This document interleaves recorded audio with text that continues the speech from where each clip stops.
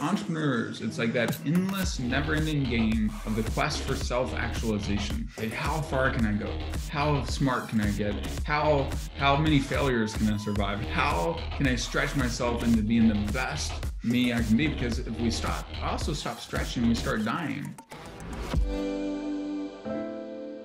Losing $1 million, taking a setback, realizing it, whether before, during, or after, that it's actually a setup. Tell me how you did that, and maybe what other people could be inspired to take from it is that they could do it too right now.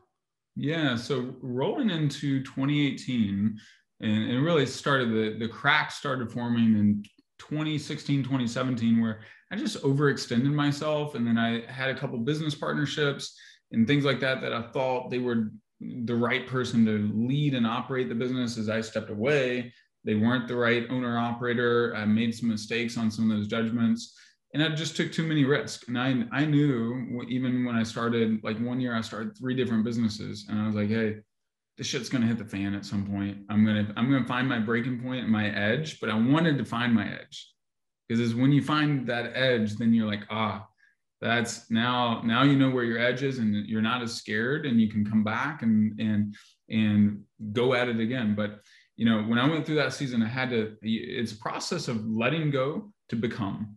And I had to let go of all my real estate. My identity was heavily in real estate. I love real estate, but I don't love it as much as the world we're in right now. Growth, human potential, unlocking people's divine potential. That's what I feel like part of my mission is. And I was playing out of position. So I realized, hey, I was not in my zone of genius. I was not in my deepest sweet spot of life. And so I every day, one of the things I had to do is, when you go through the grit of life, it's like, man, you got to wake up.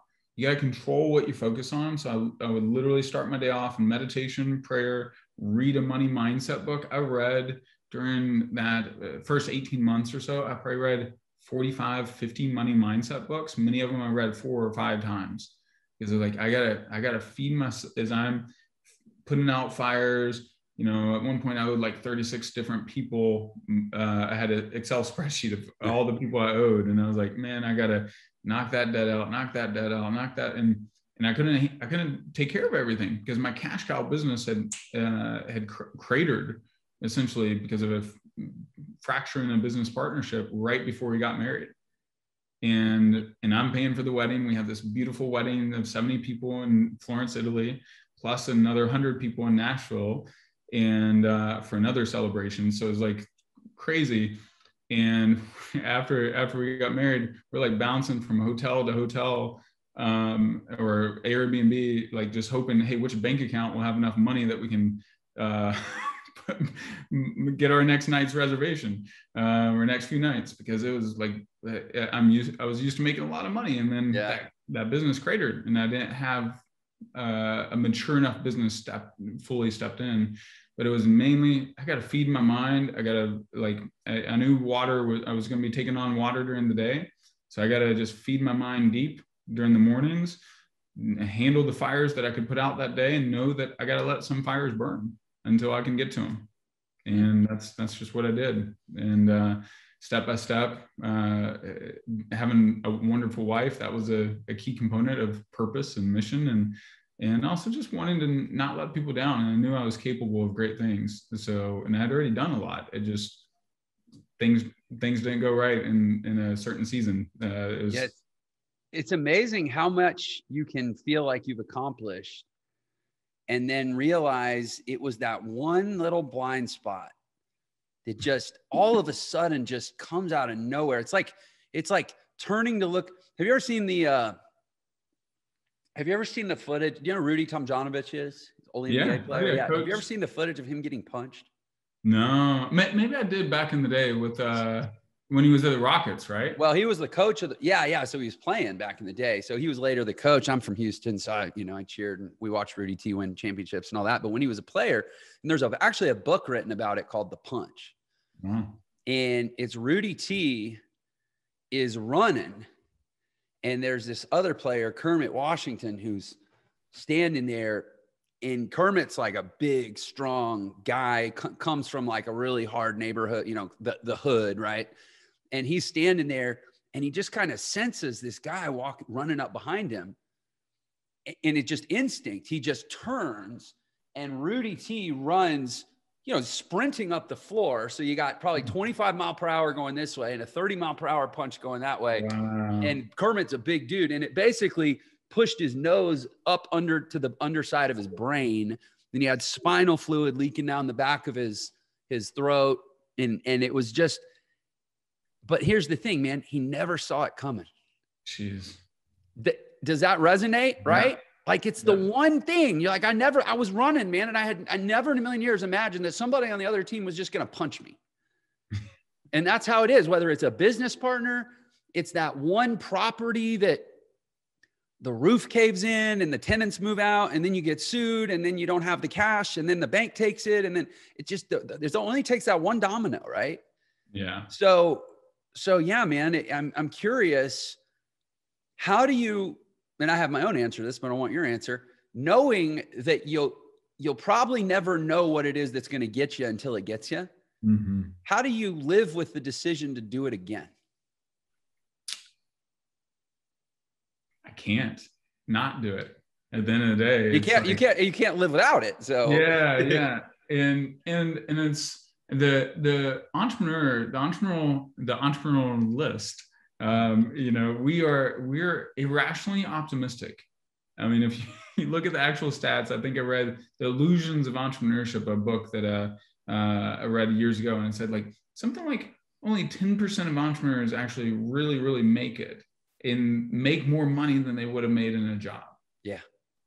And so we're all like, I'm going to be that 10% for sure. I'm going to figure it out. We got to have that foolish. It's the same foolishness that I think, men would go to war in, World War I, World War II. Like, man, it just that we don't know the cost usually when we get started. But even now, like I know some of the painful costs, but I'm like, it's like I stared death in the face and I lived and I'm good. I can stare death in the face again. And I think I'll win again.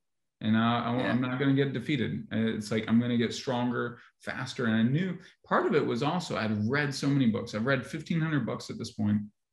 And I read books like Failing Forward and biographies of all these other entrepreneurs, leaders, etc.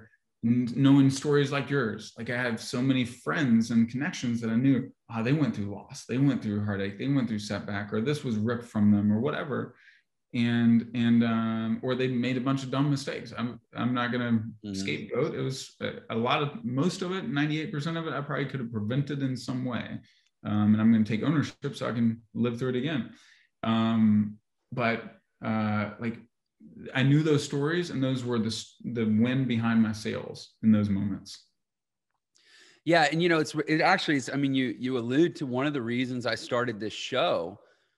And while as many episodes, as many interviews as we can book and I can, handle, is how many episodes of this show there are yet to be created. I mean, we will never run out of folks like you, inspiring people who dig deep, find that, grit and tenacity. And by the way, I've never had anyone on this show who everything just worked. Yeah. I've never met that guy. It never just works. It always is hard. It always is ugly. It always defies logic. It always questions sanity. And it's always but it's always right. And there's an infinite number of people out there that are proving to the world. I hope, the impetus of the show is like, eventually there will be enough of these episodes where we've covered every base. We've had every skin color. We've had every socioeconomic level. We've had people that have every imaginable origin possible that have done amazing things despite great hardships. And eventually it'll be impossible to say it can't happen for me. Yeah. Because we featured enough Mike Zellers. Yeah. I'll hit it back to you. You've talked about how I knew that I was psychologically unemployable and would never fit in that box. How did you come to realize that you weren't going to fit in that box either? I was doing mortgages right after grad school, and I wanted to get in the real estate industry. And I bought my first rental property, that type of deal at age 25. And I just, man, I could immediately tell that I didn't having a boss and being directed. While I like the training, like the regular expectations, you're showing up at these hours, you got these rules and regulations. I'm a creator, and a year and a half in, I left that and haven't had, except for a brief stint for about 2 years as a part-time CMO, founding CMO for a investor-backed startup. I haven't really been an employee for 15 years, 16 years, and when you have it in you, like some people develop the entrepreneurship muscle, and I think some people are innately just predisposed that they must do it. Right? Like it's death to our soul if we do anything else. And so I'm one of those death to my soul of I am so confident, I guess, that I can figure things out and I'm meant to create, that working for someone would be, I might as well drink poison. So you honed in on one of the fundamental attributes of entrepreneurship, and I don't even, just, little insight into my vernacular and my world and my way of thinking. I don't even really use the term entrepreneurship that much. I've stopped actually calling myself an entrepreneur, and I've stopped thinking of myself as practicing entrepreneurship. And I'm now describing myself as an entrepreneurialist. Mm. And I'm a practitioner of the philosophy of entrepreneurialism. So it's more, not to get overly semantic and silly, but like, it's not so much like, oh, what's your job? Oh, I'm an entrepreneur. I build businesses. No, it's more like saying I'm a Buddhist.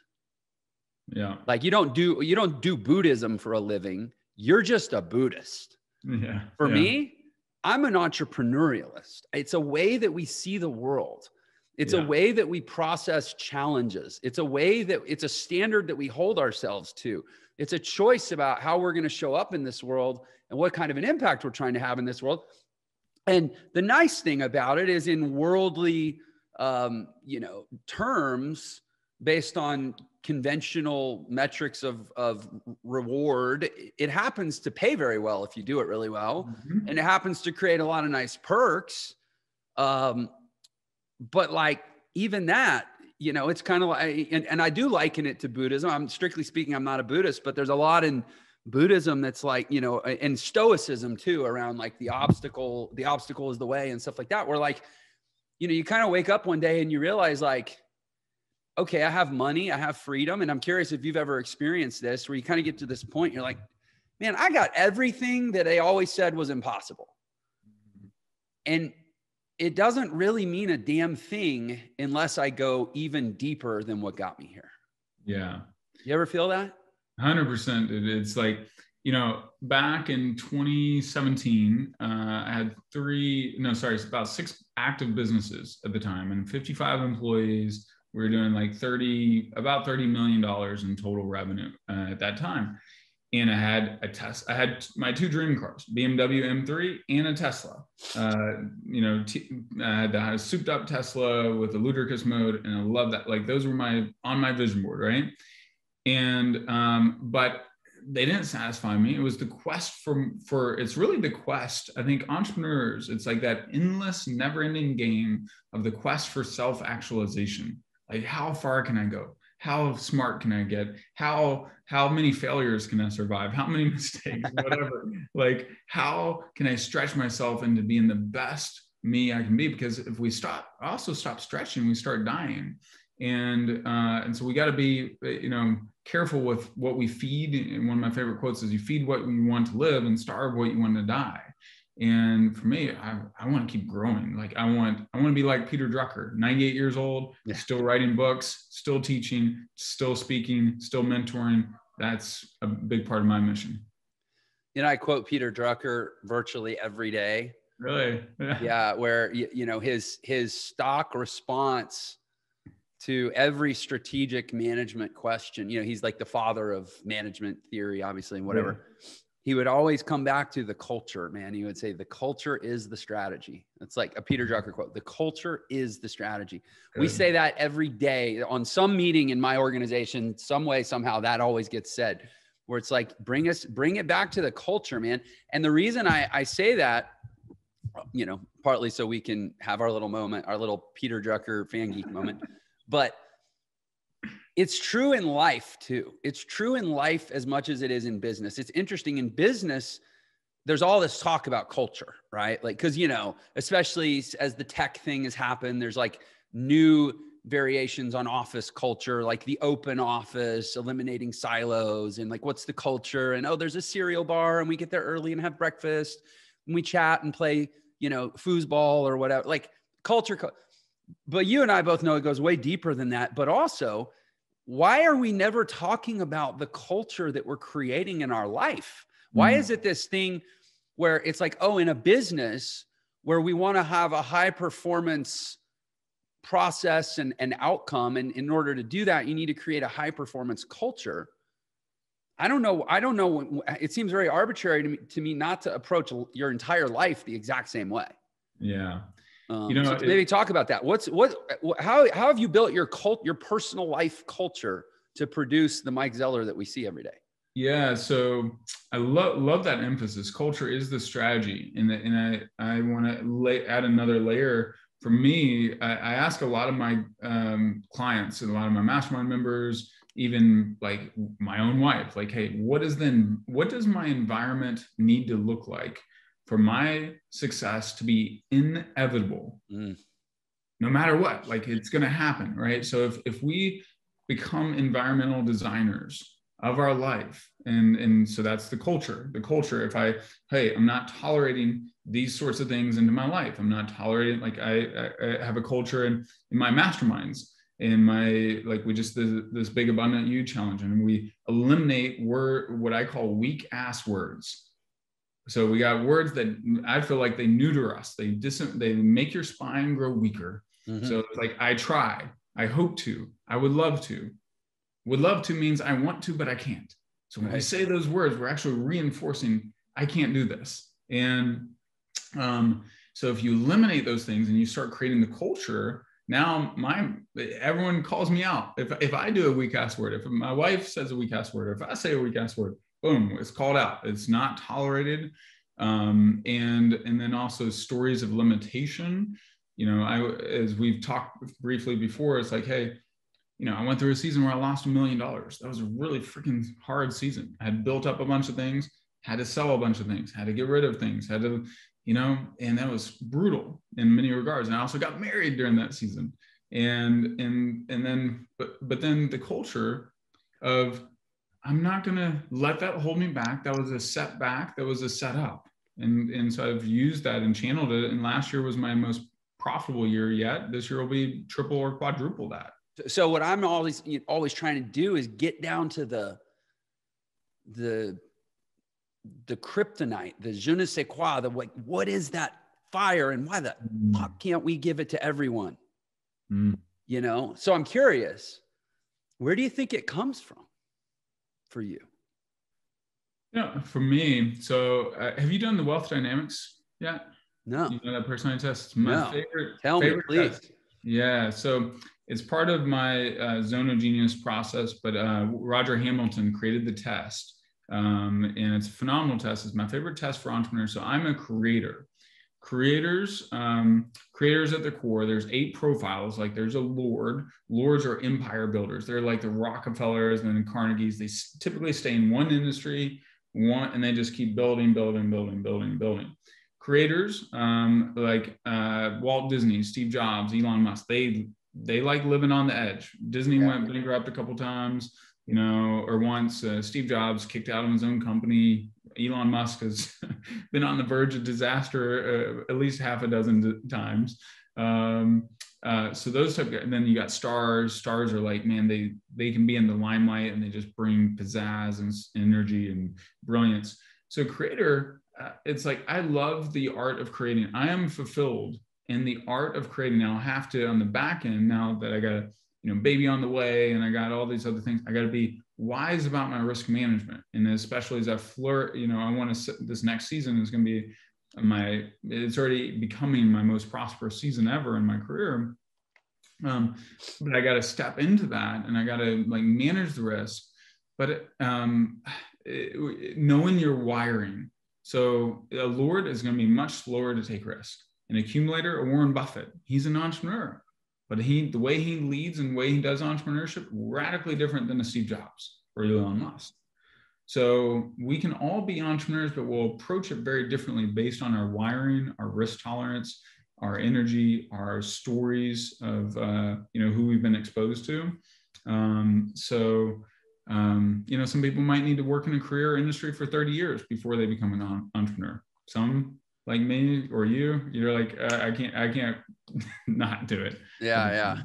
I actually just pulled up the wealth dynamics test, and I'm sending a link to my ops team right now. Like, this seems like, because we're in the business of helping people find their entrepreneur, similar to you, right? Yeah. I think I get the sense you're working with people that are pretty already convicted. I'm an entrepreneur, and you're like, okay, let's make sure we're pointing you in the best strategic direction. I've got people that are coming in saying, I want to be an entrepreneur because I see the benefits, but I don't even know if I am or how to be. Right. And so I'm like, it sounds to me like something that this wealth dynamics assessment would be essential of like, it's funny. We actually have our own thing that we're in the process of developing right now called your Entre DNA, which it's your entrepreneurial DNA, what type of entrepreneur you are. But it sounds like this is somebody's already blazed that trail for us. We could probably go flatter with a little bit of creative interpretation / imitation, right?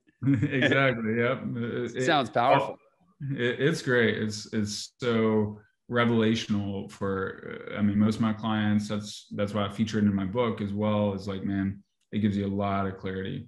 So talk a little more about this zone of genius concept. I think that's a term that entrepreneurs, we kick it around like it's every day, but I'm not sure it is for the rest of the world. So can you talk about it? Yeah. So, one of my first clients that I really took through the full process, he was a full-time, he had a chiropractic practice, 7-figure chiropractic practice, but he had been doing it for 20, 30 years. We did a full analysis. He was earning essentially $2,000 an hour for every hour they put in it. But he wasn't fulfilled. And he was longing for something more. And I started thinking about, like, because even, in my wiring, I'm an INTP on the Myers-Briggs, which is curious. Like, I want to understand things. And so I started in my 20s of like, hey, why is this person different over here? Like, at first it was probably to understand girls, because I was not very good at dating girls in my early 20s. I was awkward, clumsy. I was like, I got to understand human psychology and how to relate and communicate, because I was super motivated, but like just socially awkward and not very funny. Right. So I started studying it, and I was like, hey, we all long for purpose. So we are asking that core question. One of the 3 central questions we all ask at some point or another is, what on earth am I here for? And then I started asking, all right, personality tests give us clues. But if I take the DISC profile, I get some different answers than if I take the Myers-Briggs, or if I take the Strengths Finder, or the Colby, or the Wealth Dynamics, or the Enneagram, or whatever personality test you take. So they all give us, it's like I'm looking at different pieces of the same elephant or the same puzzle, right? But then our relationships, there's clues in our relationships. Like that, I love talking to guys like you, right? Like, we're up to something, we're creating, we're innovating, we're taking risks, we're living on the edge a little bit. We're making something out of nothing. Right. So that's what juices me. But if I go talk to a banker or a regular attorney, I'm like, I don't want to have dinner with them. It's just death to my soul. So I was like, so I started paying attention to that. Then the next thing, life experiences. Well, like one of my clients I'm talking to here in a little bit, she's one of the leading cardiologists in the world, or in North America. And guess what? She wants to start this movement around heart intelligence and heart awareness. So that's a clue. She doesn't really want to be a cardiologist anymore, like in the medical field, but her life experiences gave her clues that, hey, you studied the heart for some reason. You were drawn to that. It's not by accident.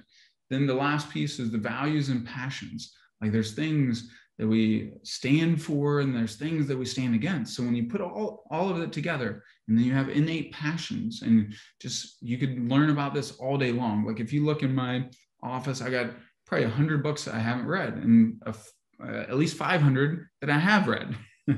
Right. Because I'm still curious about all these things. So then you put them all together. No one had organized the accumulation of clues in the way I started organizing. And then like I literally talked to someone bought a one-on-one session with me after they bought the course and did all the homework. And she's like, Mike, if I had taken this course before I accepted this new job, I would have commanded a 50% better salary because I would have known how to position myself and I would have owned my greatness and my worth at another level. And then when I look at entrepreneurs, like you're going to do your business a little bit differently than mine. My friend Renee, she's wired differently. She's got different life stories. She's got different relationship pool. I'm trying to assimilate and create a filter. Like this is your unique badass zone that is different from everyone else. Yeah. I mean, and having, I guess, gone through that, my version of the same journey and quest to find mine without a guide like you or your book. I can say from experience that when you find it, everything changes. Yeah. Like there's a lot of people that think something happened to me in the last few years. Like, who is this guy and what this thing he's building? This is a different thing. This is not like his other things. That's all that changed is I kind of figured out actually what I'm really great at. Yeah. And I've been able to create a business that allows me and that is a product of mostly me being able to focus on what I'm great at and not have to tend to everything that I'm not. And some of that is how you build the business, and some of that is what business you build. Yeah. But man, the value of having that intelligence, it's taken me it took me probably 24 years of being an entrepreneur. I started as an entrepreneur at 16. I wouldn't say I got it right till I was 39. I'm 42. Yeah. I'm 42 too. It shouldn't have to take that long. I mean, isn't this what school is supposed to do for people? Yeah. Well, that's why guys like you and me exist, is we can reach and equip people and help them save the blunders that we made. And I love what you shared there too. It's like, I think fundamentally, extraordinary success is knowing how to put yourself in extraordinarily right positions. Mm-hmm. When we do that, then things start humming and clicking, and it's less of a struggle. It doesn't mean there's not hard work and grind and all that at different points, but it's less of a struggle because you're doing something. The way I like to think about it is like, where am I desperately needed that no one else could do at the level that I can? When I figure that out, now I'm one of the best heart surgeons in the world, or I'm one of the best. You've built your program, like what's it called? Entree Institute. The Entree Institute. Yeah.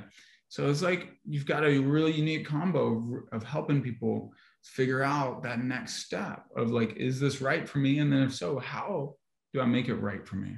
That's beautiful. Like that, people need that. Like that's a massive need, because entrepreneurship has got such buzz or interest right now, side hustle and all that. But people will shoot themselves in the foot without going through programs like yours, where they get clarity. Clarity precedes momentum. When you have greater clarity, you can lead with greater conviction and greater confidence and greater courage. So it's like the C's keep rolling. The clarity is where it starts, though. Yeah. Are you familiar with a concept called Ikigai? I have heard of it. Yeah. It's like a Japanese, I'm trying to remember what the actual word Ikigai means, but it's a Japanese concept that's attempts to create that same alignment and clarity for people. It might be interesting for you to study it. Ikigai. I was exposed to it. I interviewed a guy named Chris Doe, who's got a YouTube channel called The Future, which is got no E. It's Futur, The Future with no E. And he talks about and teaches about Ikigai, and he works with a lot of creatives and designers and, visual artists that are trying to build, it's such a passionate, creative trade that a lot of times it doesn't attract people that are necessarily inherently great at building a business. Yeah. And so he tries to help creatives, also build viable businesses. And the concept of Ikigai is basically taking what you love, what you're great at, what you can actually get paid for, and what the world needs, and Immersion. finding the overlap of those Venn diagrams. And it's so true, man. It's so true. So talk to me then, I mean, can you walk without giving away all your IP? Like, let's say somebody comes to you, which I hope at the end of this episode, people do. And they're like, okay, Mike, I love the idea that I'm already a genius if I can just find my zone. So get me there, man. Like, help me. What does that look like? Hey, sorry for the interruption. I just wanted to let you know you can get a free copy of my book, The Millionaire Shortcut, which shows you the fastest way to become a millionaire in the new economy. And there's a special link just for this episode in the description. So thanks for tuning in, and I hope you enjoy the rest of the episode. Good question. So, first thing, it's going to involve, like, when someone goes through my full process, it's literally you're reading hours of information about yourself, because you'll take 5 personality tests, and then you do a deep inventory. The classic book is called Think and Grow Rich, not Work Hard and Grow Rich, not get. Oh, you mean this book right here? Exactly. Yeah. And so the thinking time is where the magic, that's the hardest work, and that few people do. Socrates said, to know thyself is the beginning of all wisdom. In the ancient Greeks, that was one of their hallmarks on the temples, is know thyself. King David said it's better to have self-control than to conquer a city. And so if we have that self-control, that's where it starts. D. Hock, the founder of Visa, he said the very best leaders in the world, and he founded Visa, sold his equity out, and then studied leadership for the last 25 years of his life. And he found the very best leaders were focused on self-leadership. They spent more than 50% of their time on self-leadership. So I would take someone through the Wealth Dynamics, StrengthsFinder, Myers-Briggs, DISC Profile, and Colby Index. Then a deep inventory of your key life experiences, like your timeline, your defining moments in life. Oh, I hit a home run and fell in love with baseball or whatever at this day, or, all these things. Like I have a passion and interest for NFL. I love the NFL, right? Sorry about your Houston Texans right now. I know they're in complete chaos. Yeah, seriously, right? but that's not a passion that's ready to be birthed into life, but I know it's there. I want to own part of an NFL franchise in my 50s.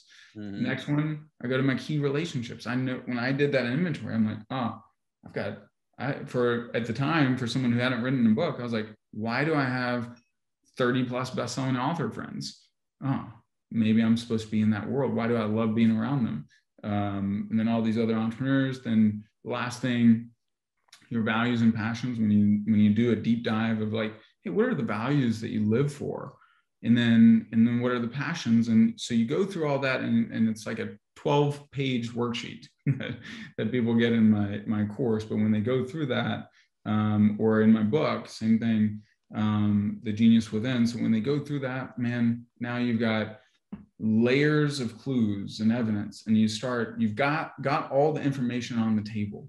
And now you can start to filter and organize and synthesize and assimilate, and like, I think I'm supposed to be in this arena. Kind of like the Ikigai thing that you were talking about there, which I hadn't heard of. So that sounds great as well. But yeah. Yeah. No, I mean, that's so cool. And so what do you see happen? Well, first of all, how did, and you kind of touched on this, but maybe you could kind of make it more specific. Like, how did you arrive? I mean, clearly you were your own first guinea pig for this, right? Probably not in a perfectly crafted experiment. It was probably kind of messy and, more like real life, but yeah. How did that unfold? And how did you kind of get to this place of, A, realizing that this concept existed, and B, that part of your genius was to facilitate this concept? Yeah. I think when I first started mentoring people, other entrepreneurs in about 6 years ago, that was one of the core questions they were asking. And I had asked that myself, and I'd studied some of it. Like I was using StrengthsFinder and DISC Profile in hiring, but also in designing my businesses and working with my business partners. But then I was like, I need more. There's more here and I wanted to help people land on accurate answers.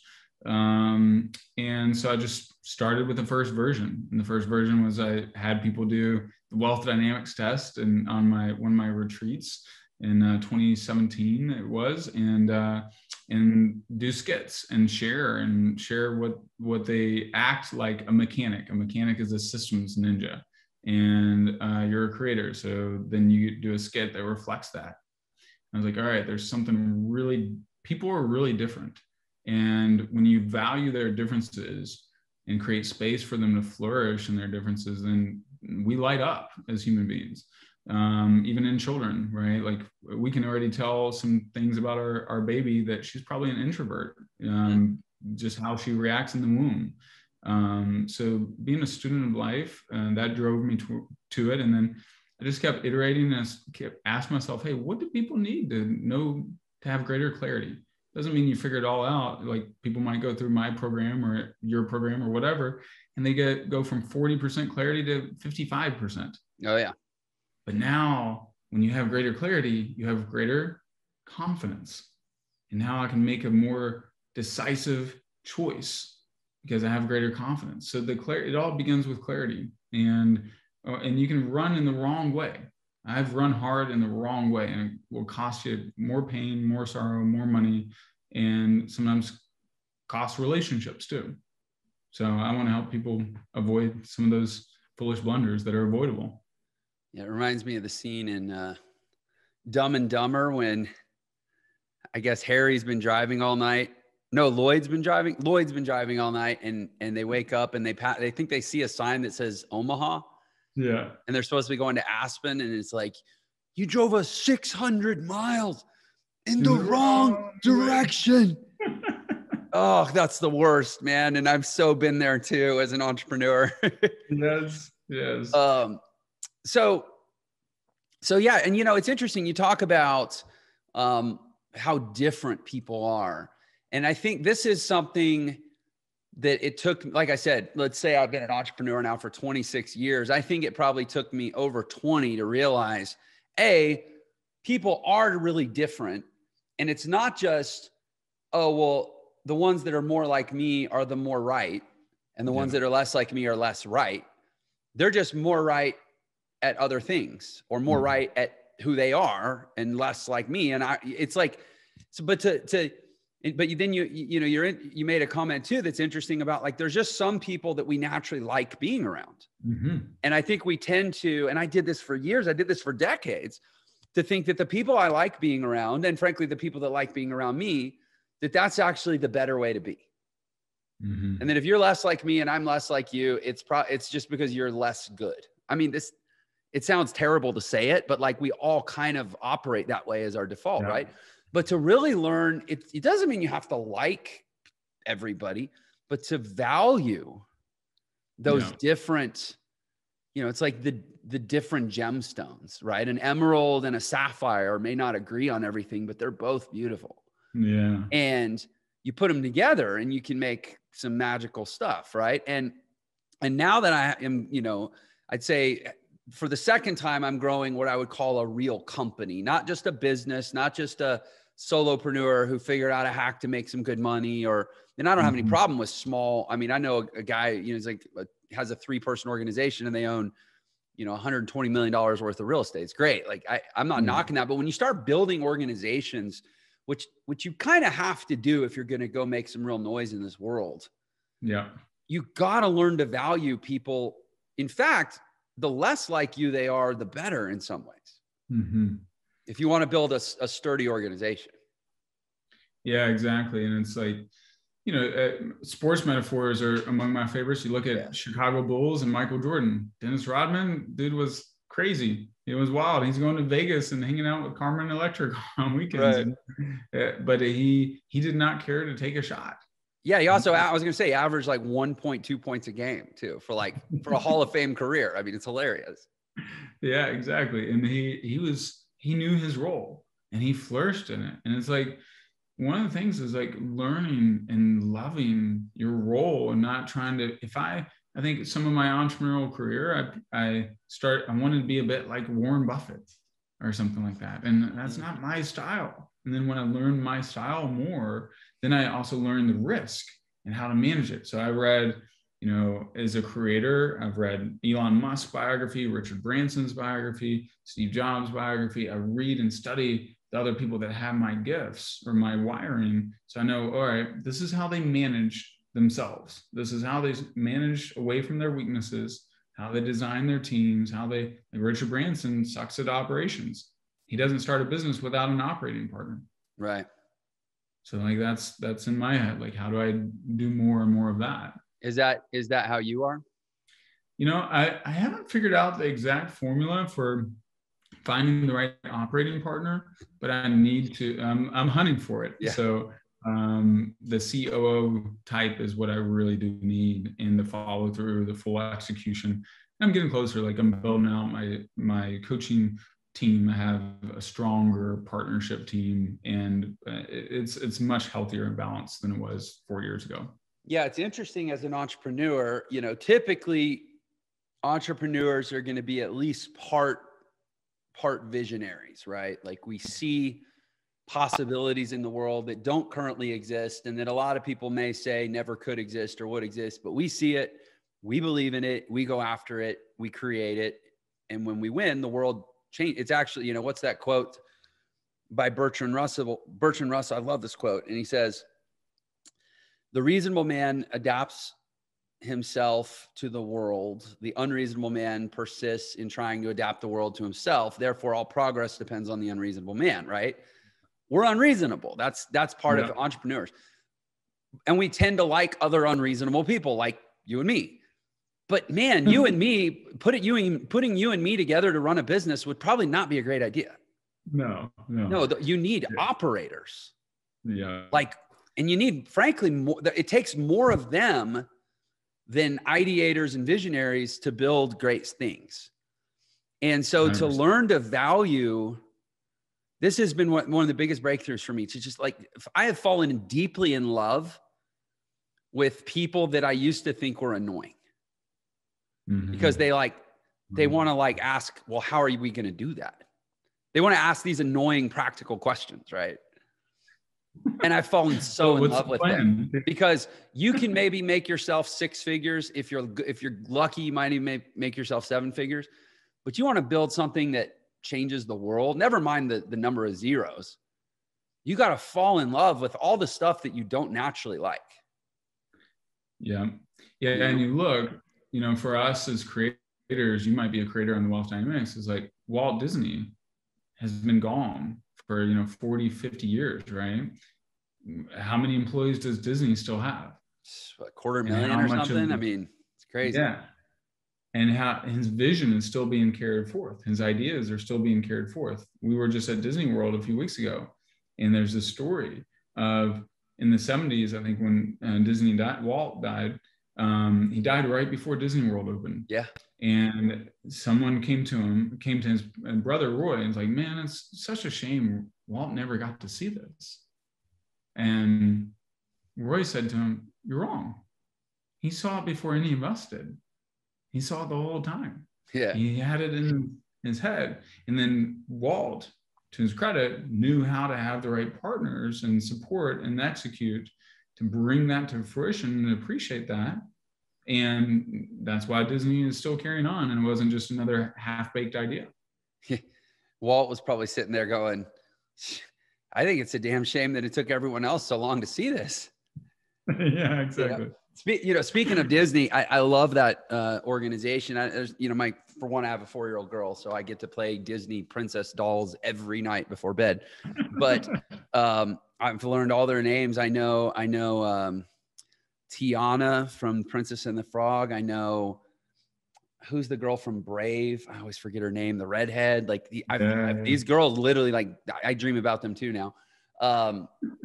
But man, the amount of invention that goes on in Disney World. I read an article a couple of weeks ago about why there are it's in Florida, it's in a swamp, but there are virtually no mosquitoes at Disney World. And the amount of science and thought and planning and operational precision that goes into just keeping the place generally free of mosquitoes is unbelievable. It's the largest single site employer in the world. It's larger than many pretty good sized cities.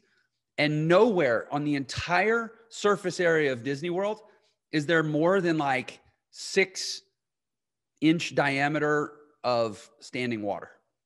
Yeah. That's not circulating. There are no Yeah. puddles in Disneyland, in Disney World, because mosquitoes breed in still water, right? And that's just one of the things. Like, and to build your life like that, imagine a metaphor saying my life is going to be as expansive as Disney World, and yet as precisely crafted such that there's not even a 7-inch puddle anywhere to be found. Yeah. And that reflects back to the culture, what we talked about with Drucker earlier. Culture eats, what's the other thing? Culture eats strategy. Culture eats strategy for breakfast. Yeah, exactly. I think that's actually what he said. You're right. Yeah. I messed it up. So sorry, Peter. Well, it sounded really good the way you said it too. I wrote it down. I was like, that's good. But, he built in the culture and the culture of innovation, the culture of ideas, the culture of the standard of excellence as well. So it's just a beautiful illustration of like, hey, build out the culture. Like as we're building out a business, what is the culture that you want to reflect? What's the environment like that you want to reflect? Like even in that, for example, for us, even in that tough season, we still went to Europe for a month. Nice. And the next year, we weren't out of the hole yet. We still went to Europe for a month. We went last year in the pandemic. We were snuck into Ireland. Went to Ireland for 6 weeks. Then we went to Florence and Italy and other spots for another 3 weeks. So we were over in Europe longer than we'd ever been last year. And you just figure out, hey, what's the culture that you want for your home, for your work, for everything else, and then figure out how you're uniquely designed to contribute to it. That's so interesting you say that. In the origin story of the business I have now, it was born of a challenge. I lost about 900 grand, got kind of screwed on a deal, had just sold my business. So my income had kind of fallen off a cliff. I didn't have it. I was essentially banking, I don't need income because I'm getting paid a couple $1,000,000, and suddenly half of it didn't get paid. So, but during that time, in fact, the month before we started actually selling courses here at Entre and we're able to start seeing at least some minimum amount of revenue, every summer for 6 years prior, I took my family to California for 2 weeks every summer. And we go big, we go nice. We take 10 or 12, my two boys are both teenagers. We take 8 or 10, sometimes up to 12 of their friends. So we're talking, and I got a big family. We take a nanny, like we're schlepping 18, 20 people to Southern California, staying in Newport Beach, or we'll stay in Santa Monica, West Hollywood, Coronado, the Hotel Del in Coronado for 2 weeks. Like, we're talking like 50, 60. I think one year it's like $85,000 trips. And I had no business taking that trip that summer. None. Yeah.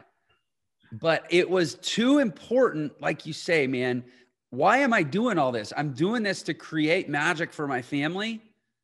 I am not, the magic is not going to be the first thing out the window when times get tough. Yeah. It was so important to me to do that.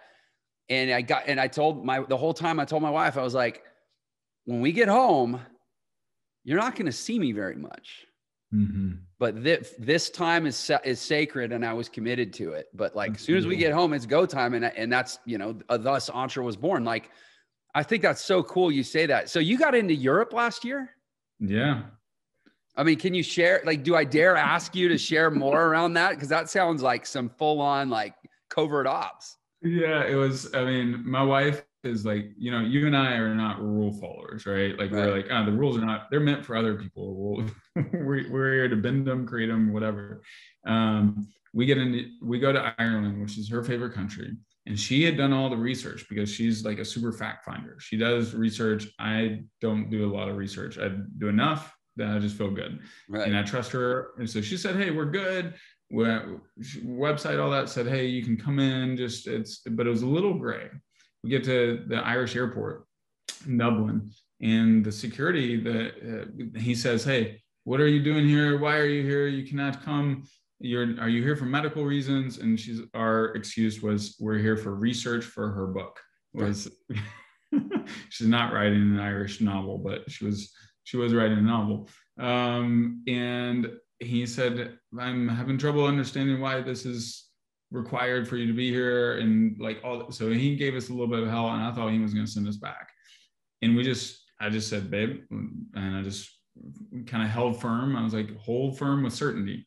You know, if you have certainty, you're going to convince the other party. We eventually held firm, and he just let us in. I think he just was frustrated enough. He's like, go on. That's and and then we were there for 3 weeks. Like, you have to quote quarantine for 2 or 3 weeks at the time. I can't remember how long it was. 2 weeks, I think. And then once you're in Ireland, now you're coming. When we went to Italy, we're coming, and we went to England as well. So you're coming from another European country. Like, I can't get into Italy straight from America, but I could get into Italy from Ireland, even with an American passport. So the gateway was going through Ireland because they had looser rules and at least a little gray window for, hey, you can come up, Americans could come over at the time. I don't know what it is right now, but. So, well, you know, apparently at least one moment in one place in the world in 2020, reason actually prevailed. That's crazy, man. I didn't know. I thought it was an entire year with no reason anywhere in the world. So no, it's surprising, huh? Yeah, good for you. Good for you, man. You thrust some sanity into the mix in Dublin. Yeah. That's cool. So, okay. And then, yeah, talk to me a little more. And I know you got to go in about 5 minutes. So I'll just ask you one more question. Like, tell me more about this travel. You go to a great city every year. And as I understand it, spend like a month just totally nurturing self in a different city every year. You travel the world. What is it about that's so revitalizing and or essential? I don't even want to use revitalizing. That may not be the word, but like, what is it about that's so essential for you? And how did you figure out that it was what you needed to protect for yourself? Good question. So first, it kind of started. I read 4 Hour Work Week, which most of us have, right? And I read it like 4 times in 1 1.5 year period. And then I did my first mini sabbatical to Buenos Aires, and was there for 6 weeks. And that was when I was active in real estate, and I figured out how to unplug. And I literally did not take one single work phone call after the first week for that time. Wow. And so I unplugged, had things set up. It was beautiful. It was renewing. It allowed actually space for me to recreate myself at the time, because at that point I was 3 years into my real estate career, and I felt like if this is all I do, my soul is going to die. I'm made for something more. So next year I came back, started 3 different businesses. One is socially minded car dealership. It went on for like 7 years. We gave away cars to single mothers in need as well as part of our mission. That was kind of a fun, cool creation that I for the first time really felt like I architected out an organization, a culture, and designed out this business at a higher level. Then I was like, hey, I want to keep doing that. And I was also dating a French girl at the time. So I had to go over to France for a month, come over to London for a month. She came over here for a month, things like that. But then I fell in love with that. And I was like, hey, I also watched this TED Talk called The Power of Time Off. Stefan Sagemeister. He's a top branding expert in New York. And he would take every 7 years, he would shut down his whole branding and design firm, which is one of the top in New York City at the time, and shut it down for 1 entire year. And he literally put a sign in the door, sign on the website, we're shut down for the next year until October 31st, 2020 or whatever. And he would come back, and his team, he'd pay his team, they'd all be paid. They come back, and they were stale in ideas and creativity at the time that they left. They come back, they're cutting edge, like creativity is flowing and ideas and energy. So like, I love that. I don't know how to do a year yet, but I want to do a month. Now, I haven't fully, in the last several trips, I've worked while I'm there too. So it's I've just relocated where I'm working. But even that alone, and being in, like, life is so short, I want to experience some of the most beautiful cities in the world. So we have a goal every year, go to one of the world's 50 most beautiful cities and be there at least a month. And the reason for a month is like you get to unwind and unpack, and instead of the the headaches of traveling are the luggage, the suitcase, the Mm-hmm. airports, the checking in, getting settled, readjusting to time zones. Where do you eat? Where do you, is there good Wi-Fi, whatever, all those things. But if you're there long enough, like we were in Florence for a bit in September last year, and it was our favorite trip, our favorite time to Florence, even though I've been there 6 or 7 times. So I don't know where we're going to Florence again this year, just because it's frankly my favorite city in Europe, and my wife loves it as well. And we'll go somewhere else. So what we'll also do is when we go to one of those, the flagship city, like we did Barcelona 2 years ago, kind of did Florence the year before as well. But when we go to those cities, we'll also pop in and see some other cities we haven't seen. Yeah. And the bookend, back end. So we did like Copenhagen and Amsterdam and all these Milan and all these other cities. So this time we'll probably do Venice. We did Vienna. Vienna is actually an epic city. We have that on. Now we start accumulating. Oh, these are our next 5 cities we're going to go to. Cool. That's so cool. Yeah, man. I'd love to go to Vienna. I'm a classical musician. So. Oh yeah, dude. Oh my gosh. It's like my world happened there. So great, man. My wife and I, we go to Vegas we go once a month for 3 days. So we'll usually a lot, and we actually go during the week. It's actually easier for us than weekends. And it's Vegas. It's not like the most stimulating, creative city in the world, but we've created our little nest. We stay in the salon suite at the Wynn. We set up shop. Everybody there knows us. So we pull up, welcome back, Mr. and Mrs. Lerner. They just run our bag. Like, it's so smooth. Yeah. And it's so necessary. And I just got back. I was 10 minutes late interviewing you because I just got back and my computer wouldn't work. I'm like so fired up because of those little 3 days, you know? And it's crazy. I think if anybody could take anything away from my life and my work in general, and this conversation's a piece of that, like the tools and the opportunities exist in this world, that the way Mike is talking about living, you can live that way. You can still make great money. You can create, you can design your life. We have got to shake off this old medieval model that life is hard and it's grueling and I have to carry bricks around all day. Like businesses now don't even involve bricks. They don't even need a building, right? Yeah, exactly. Man, I wish we had more time. I know you have to go. Mike, you're a legend, dude. I love your approach to life. I love your approach to the work you're doing for people. How can people get more? Where can they go meet more Mike? Yeah, thank you. My book website is The Genius Within, book.com, MikeZeller.com, the Mike Zeller on Instagram. And you'll find me as Michael Zeller on LinkedIn and Facebook as well, and YouTube. So pleasure, Jeff, connecting. And, one of the things I want to say as well is, when we live with the rules that are handed to us, instead of recreating rules, like you and I, we're recreating our rules, right? Like I said, hey, no matter my financial circumstance, no matter my business, I'm going to be in Europe or one other 50 most beautiful cities in the world. And then I'm going to reverse engineer how I'm going to make it happen.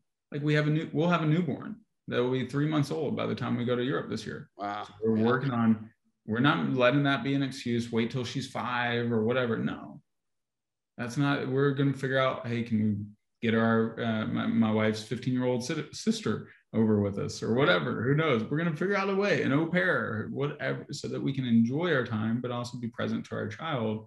But we're not going to let that hold us back from experiencing the life we want to create.